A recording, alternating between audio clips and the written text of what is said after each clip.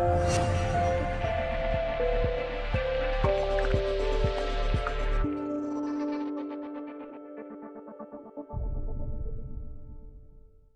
I think before anything, I think we need to go back to Saturday's game. A 3-0 win over Ruscoe. What a fantastic win that was. Yeah, we've been building up all week for it, and it was, everyone's making it top two game, whatever, and the fact that they were above us in the league and the pressure was on because they played the night before as well.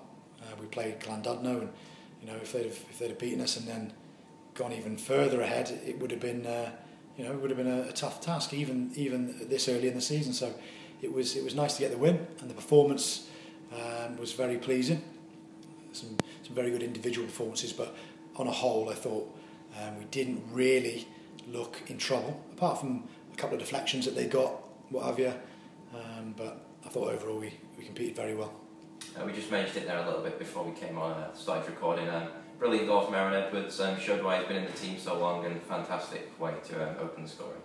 Yes, week in, week out, he's been fantastic for us. Whether he's playing in a deeper role, whether he gets forward, his energy, his determination, his desire, his drive, everything that you want from a professional, willingness to win, he always gives you that. So nice to see. He's equalled his best tally for league goals already, and we're still in October. So there's more to come from him. I'm sure he'll want to add to that and get to double figures and really push on and have another good season. So yes, he was one that stood out, but the back four were great. Chris Marriott with 2 assists, who's been fantastic for the last 6 weeks, 2 months. And on the other side, Spen's getting back to his best on that side, and obviously the 2 centre backs were in a real battle as well to keep their Andy Owens at bay, who's a good strong forward. And then throwing it forward now, this weekend it's a trip to Latham Park to take on Newtown. They've been on a good run of form themselves recently, winning 4 of the last 5 matches, including an impressive 3-0 win at Carnarvon last time. Yeah. That's going to be another difficult test for the side, isn't it? Yeah, Newtown, it's always added sort of, you call it a derby, it's not that far away, but it's a close game that we usually have around Christmas time and New Year and things like that. So Newtown, one of them teams that they always want to beat us. They always want to try that extra little bit. They always give 10-20% more than they usually probably do, because it's TNS and they want to beat us. Last season we were 2-0 down half time, and we came back to win 3-2. It was a fantastic match and really enjoyable. Even though we were 2-0 down at half time, I came in and said, look, you win the game 3-2, but you have to get back into the game as early as possible. I just had a feeling on that day that we would come back and win the game, and it proved to be the case. But they're always tight games, and Newtown will be obviously wanting to get one over us. Without intending to be disrespectful in any way, I think it's a surprise for many people to see Newtown so high up in the table. Yeah. I guess that's just a testament to the job that Chris Hughes has done at Newtown so far this season. Yes, and with not a massive budget and with players he's bringing in, that he makes the signings, a calculated signing. He knows sort of the players before he brings them in. He's obviously got a few younger boys from Shrewsbury in. He does his homework on the signings, which is credit to him. So signings are key, and on a limited budget they are doing very well. And to see them up there and doing so well, it's pleasing. It's one of my former clubs, and I like to see them doing well. And then so far this season, the New Saints have scored 35 goals in just 11 matches and letting in just 7 in the process. Yeah. And you've also got a goal difference equal to that of every other team with a positive goal difference. So you must be quite confident of getting the result though this weekend at Newtown.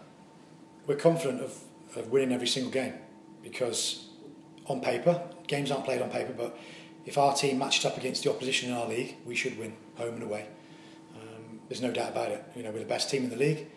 We just have to prove it. We have to keep doing it. Yes, it's difficult every single game where you're expected to win, but that's why the club have been so successful. Week in, week out, training, games, we're usually spot on.